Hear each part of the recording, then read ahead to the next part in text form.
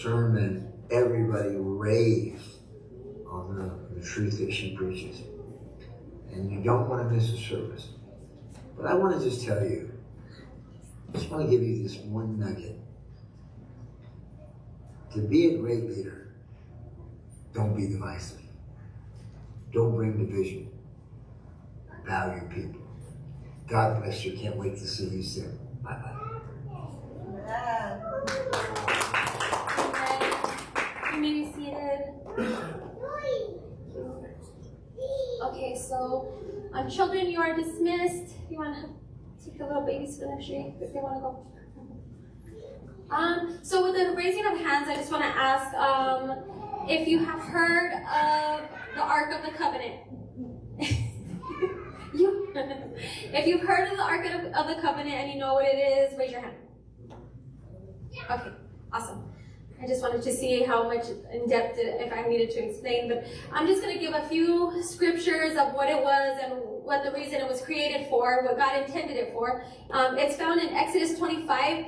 It's chapters and chapters of details of how to build the ark, what it looks like, how many inches, how many curtains. It's like really detailed of what the ark is. But I'm just going to give key scriptures of what the ark is. It's in Exodus 25. Here's Exodus 25:8. It says, "Then have them make a sanctuary for me, and I will dwell among them."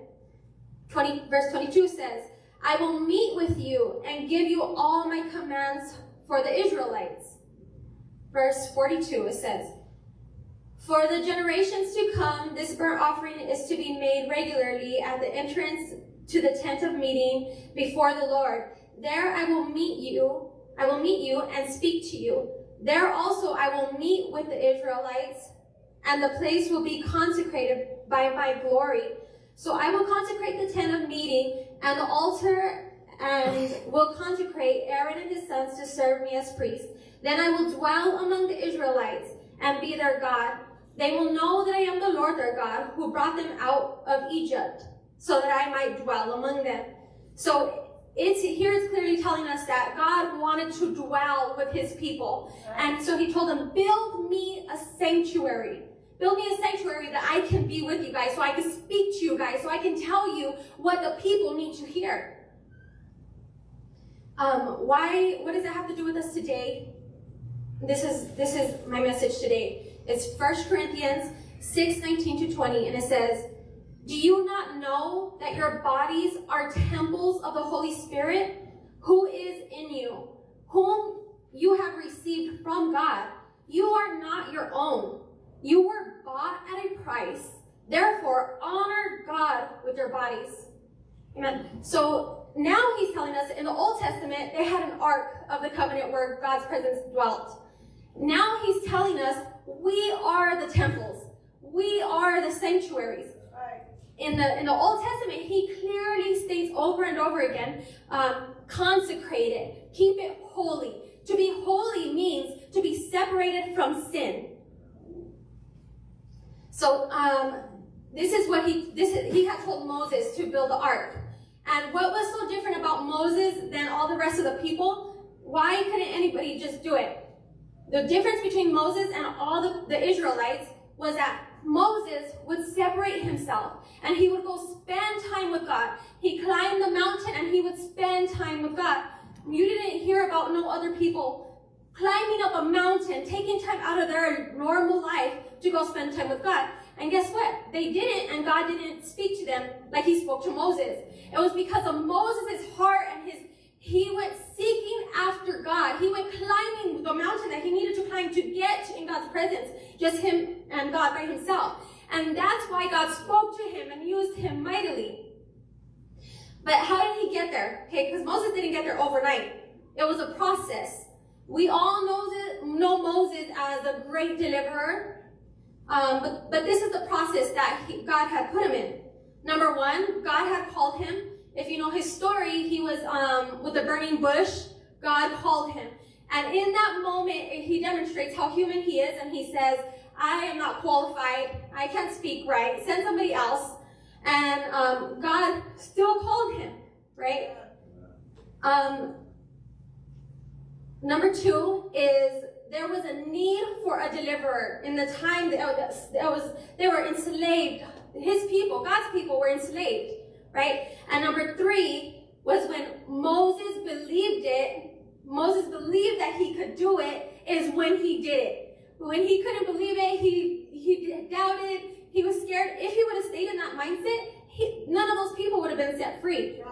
But it was when he decided, like, okay, God, let's do this. You're going to use me, and I'm going to do this, even though I'm not qualified. You are more than enough, amen? So in this process, all of us here go through the same process. We may be at different levels, but we're all in the same process. If you have not had your burning bush experience yet, then tonight is that experience. Tonight is a night where God is calling you and saying, I want to use you to deliver a people that is in slavery, that is stuck in bondage.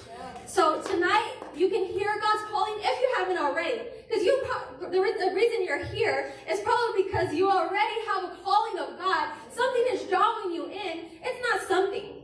It's God. And it's for such a time as this. Because God needs each and every one of us to rise up and be the army. I can't be the full body by myself. We need every piece of the body. So you're here for a reason. You're watching for a reason.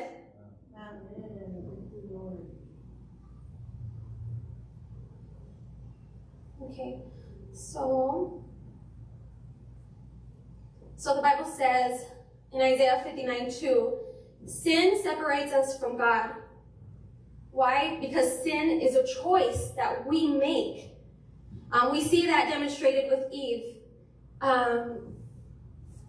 He didn't force them not to eat of the tree. He didn't force them. He gave them a choice, and they chose to sin, and they were kicked out of the Garden of Eden.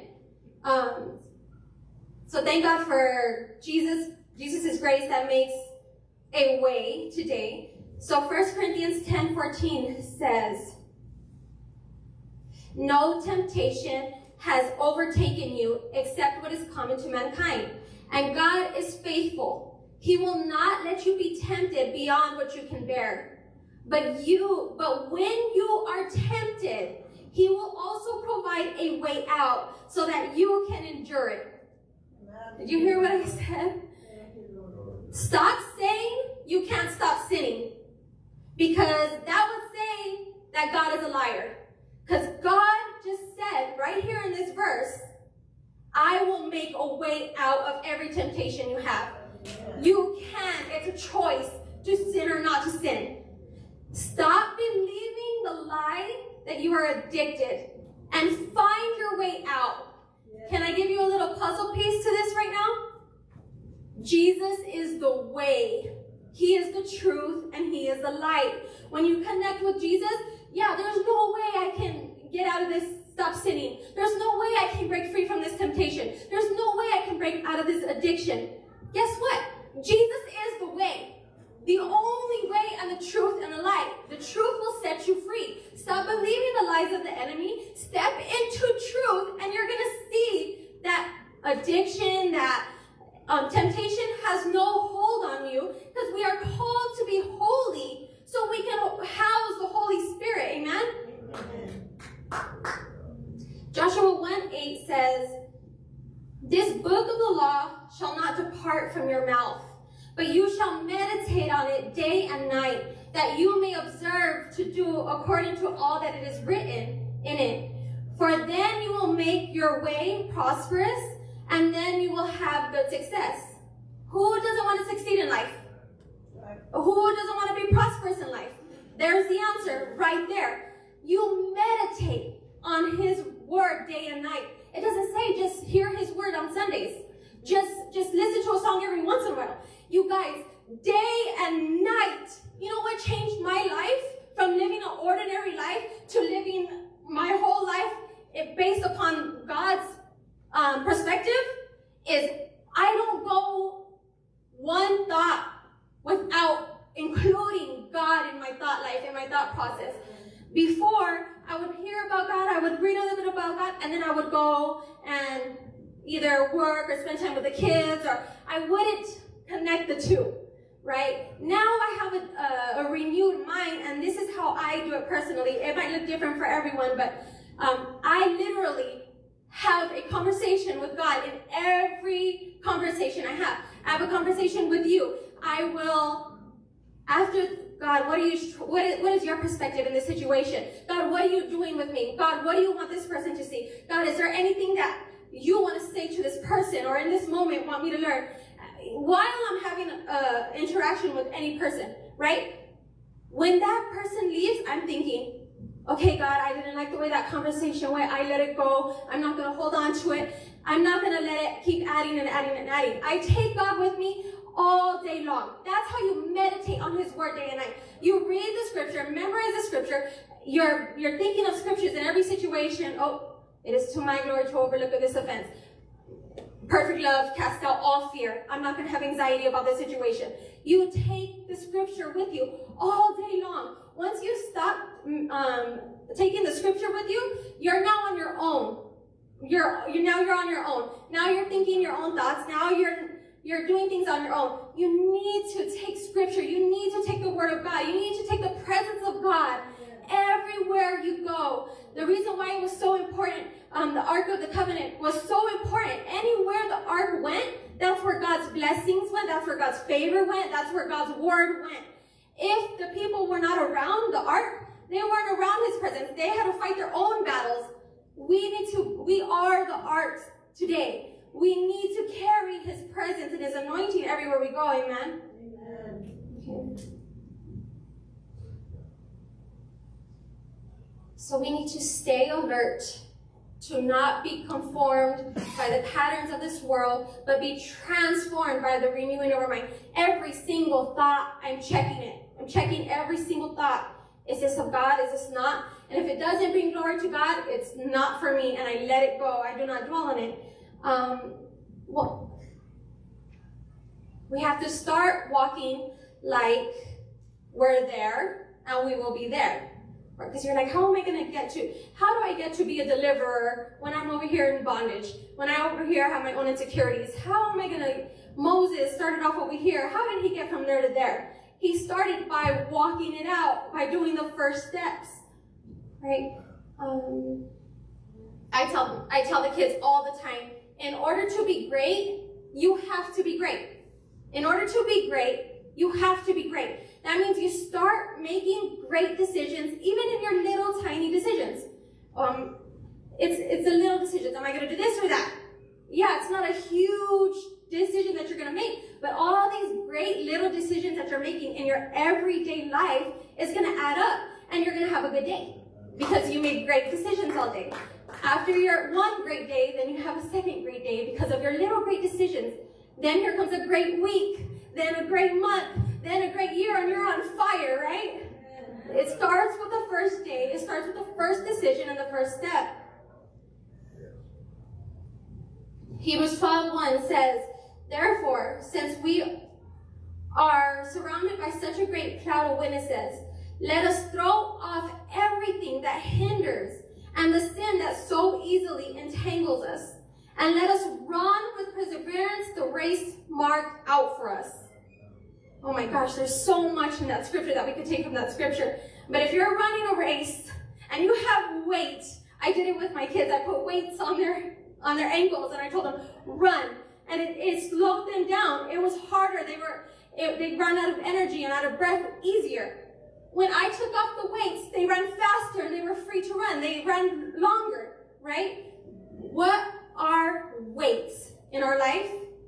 One huge weight that disguises itself, that is kind of hard to tell, is the weight of disappointment. I noticed I was trying to meditate on God's word, and I was walking in the ways of God, and still at the end of the day I felt so down. And I'm like, I did everything I could do, and I noticed it was, oh, this didn't work out today. Oh, my card declined. Oh, this person was mean to me, or my kid was going crazy today. Everything went wrong that day. And I was burdened, and I didn't have the joy of the Lord. And I have to realize that after every disappointment that I get in my everyday life, I have to let that weight go. I can't carry that weight with me every single day. So when I wake up, there's going to be disappointments every day. When you have disappointments, you need to throw them off, and God's grace, God's love, God's mercy. Okay, that didn't work out, but God, you're going to make a way. Okay, God, my hope is in you. My trust is in you. Yeah, that went wrong, but we got this, right? If you're not doing that every day, those weights add up, and it's a hard week. And then you can't do it anymore. And then you don't have the joy of the Lord to set you free. That's not how we should be living. We should not be living in slavery to anything. Because who the Son sets free is free indeed. That means I'm free to my core. That means whether I get a yes or a no, I'm still living in freedom. I'm still living in prosperity. I'm still living with my cup overflowing even when you tell me no. I'm still succeeding, amen? That's how our mindset needs to be. Okay, that didn't work out. It's not going to get me down. And my heart is still set on you're going to make a way where there is no way, even though that door just closed. Because men are not our door openers. It's God. So that's a key to look throughout this next week. Or look, you gotta be alert. You gotta pay attention to the little things that are weighing you down. You gotta be your little decisions. All of those you need to pay attention to, because if you don't pay attention to those things will weigh you down. So we don't look to the right or to the left, you guys. His kingdom is our only business as Christians. That's why we're here. We're here to be Christ followers in our everyday life. That's our only business. Yeah, you might be working for another business or running your own business, but we have to remember our ultimate business is God's kingdom. We can't forget, we can't lose sight of that. We're not here to work. We're not here to live ordinary lives. We're not here for that. We're here to bring his kingdom down to earth. And that might look like working a normal job, but bringing his kingdom into that place, right? Amen. So we are carriers of his kingdom. Let's act like it. We are the sanctuary now. We have to be holy. And you don't, please hear me and understand this. You don't have to strive to be perfect. The Bible doesn't say, be perfect as I am perfect. He said, be holy as I am holy. And thank God that his grace is sufficient for us even when we can't do it. That's why Jesus died on the cross for us, because he knew we couldn't do it on our own. But hear me, when you can't do it on your own, that's when you connect with Jesus, and he'll take you to where you can't go. But you need to go to him in those moments. Like he said, I will always give you a way out. You need to find the way. Sometimes it's hard to find the way, but find it, because your life and the lives of those that are in slavery, the lives of those that are in captives right now, they depend on you finding your way out of temptation. They depend on you being holy, you carrying the presence of God, you carrying the kingdom of God everywhere you go. So, before we're starting a new church, the Citadel, we're building the church. And before we can build this whole church, I believe that this is a time that God is building each and every one of us individually. He's building us. He's sanctifying us. He's separating us. He's purifying us, you guys. So our focus right now, I know my focus is, okay, I'm going to focus on being a sanctuary for the Lord, of housing his glory, of housing his presence. He says to be holy, you be holy. That's going to look different to every person. Every person's walk is different. Their struggles are different. But whatever it is that you have to let go, whatever is making you unholy, let it go and watch God dwell amongst you because of it. So it starts today, even as we talked about how having an encounter, having a burning bush encounter, whether you've had it already or not, I just want to give time and space for that encounter if you're there. If you're past the encounter, if you already have the encounter, if you already heard God calling, and now it's time to, okay, God, I know you called me. Okay, now open your eyes to what happens if you choose not to answer the calling. Or what happens if you do choose? There's a whole nation waiting for deliverance. And we carry that freedom. We carry that salvation that many don't get to see often because they're living in this world where this world is so corrupt and that's all they see. We need to show them a different light. Amen? We are the light. So, I'm just going to have everyone, if you can just go ahead and close your eyes. If you're here tonight and you've never had an encounter with God, you have never felt the calling of God, this would be your first step. Your first step is you're here, and this is Him calling you. So at this moment, if you would like to step into being part of being a sanctuary for God to hold His presence, I'm going to ask you can raise your hand, and if you've never prayed that prayer for Him to come into your heart, if you can raise your hand and we can get started on that path. Okay. And if you have or are feeling the call of God on your life and you're wanting to respond, I'm going to ask you to raise your hand. Amen.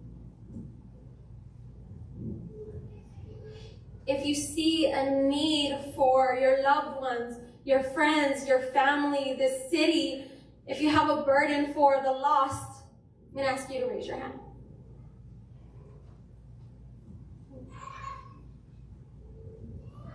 Okay, so I'm going to go ahead and pray that, pray over everyone who raised their hand. If you raise your hand for any of those things, I'm going to ask you to stand.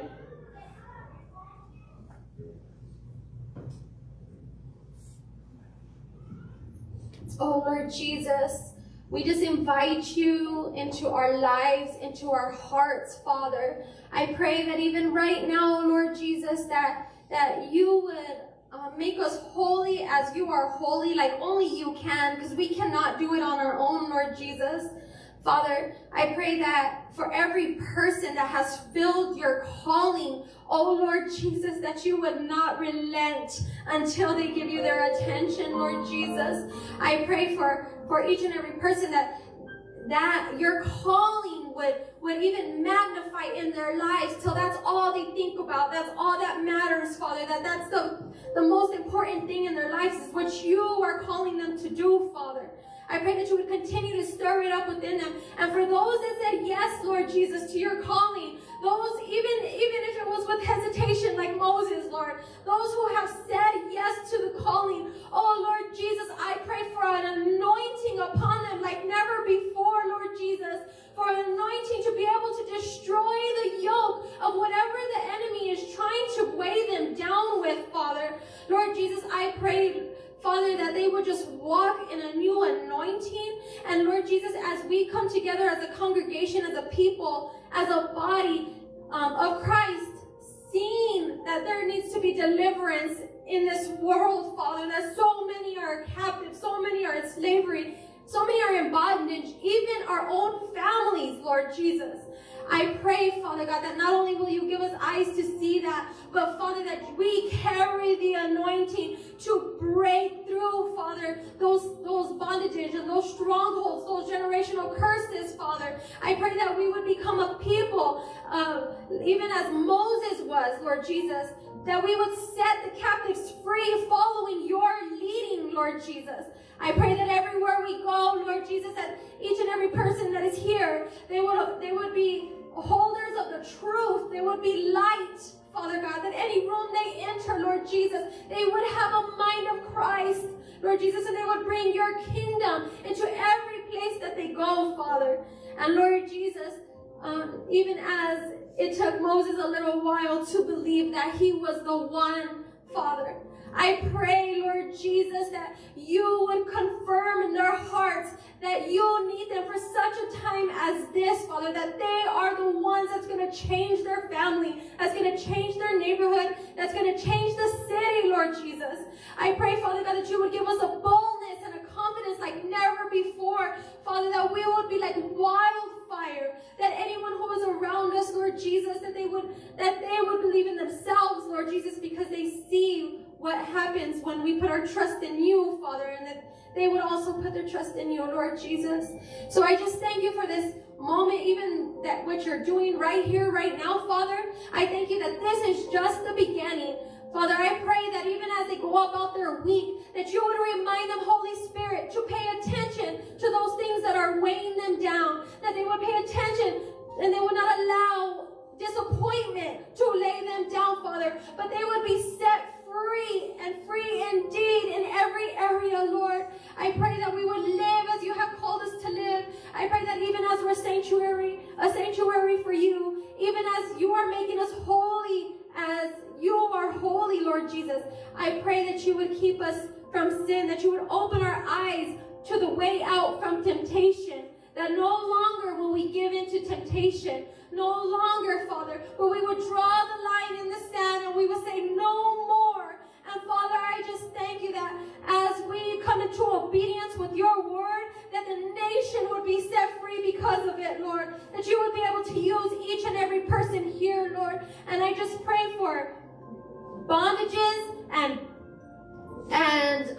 strongholds to be broken right now in the name of Jesus, Father.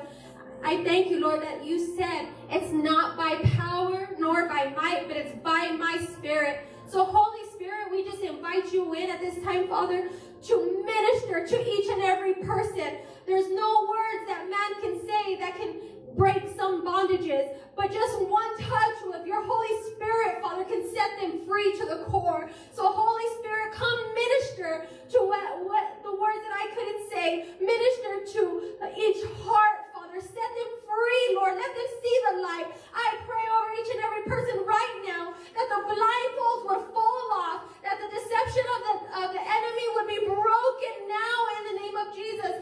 Be set free right now in the name of Jesus, into a freedom that you have never experienced, of a joy that you have never experienced. Oh, Lord Jesus, I pray that you would bring laughter into each and every one of their homes, that you would bring their cup would overflow, Father, that no longer will we live in barely surviving or barely getting by. Oh, but Father, I thank you that your truth sets us free, Lord Jesus. I thank you, Father, that even now, that no longer will we be tied down to those things that are weighing us down or burdening us.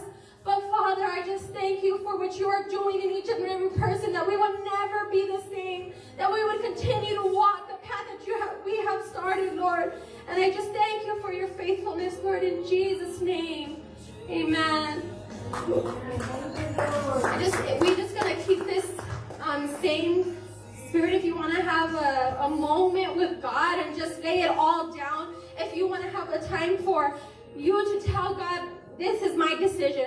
I decide today to answer your call. You need to make that decision. You need that moment. You need to have that conversation with the Lord. Because once you do, guess what? You now just entered a new level. You now just entered a new round. And God hears you and sees your faith. So I'm going to ask you to put some action behind your faith today. Because faith without works is dead.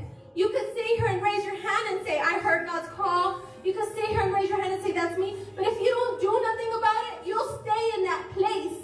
You need to do something about it.